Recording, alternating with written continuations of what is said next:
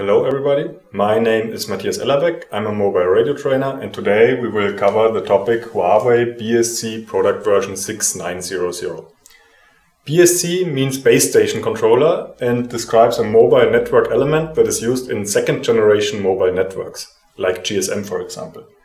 In this case we are talking about the WCDMA version of this BSC 6900, and WCDMA means wideband code division multiple access. This is the multiplex technique that is used in UMTS. UMTS belongs to the third generation mobile networks. In UMTS, the controller would usually be named RNC for Radio Network Controller. But the Huawei BSC 6900 is able to serve either GSM or UMTS or both technologies. Here we are covering the V900 hardware version and the release 15 software version of the BSC 6900. In this course we will cover the cabinet and the subrack structure of the BSC 6900, and in another one we will cover the subsystems and boards and the cabling. So first of all we will start with the cabinets, which are also called racks, and we can have one or two of these cabinets.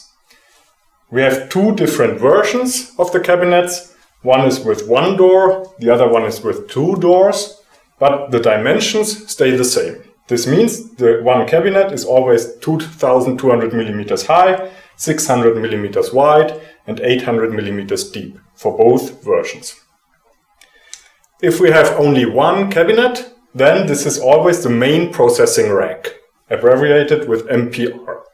If we need more capacity, we can have a second cabinet, and the second one would then be called extended processing rack.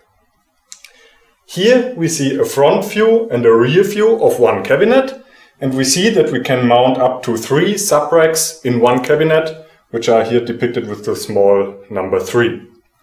We see also that at the front and the back there are boards mounted, so this means that this is a double-sided version of one cabinet where we can mount boards from the front side and from the back side.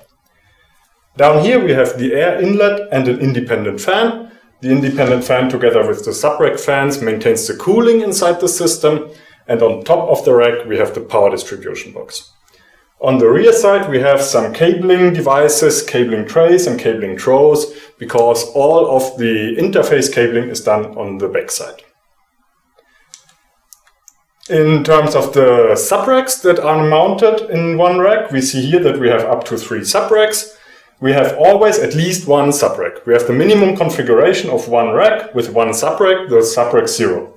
Subrack 0 is the main processing subrack and has, as we see here, some power consumption that varies between ATM and IP transmission.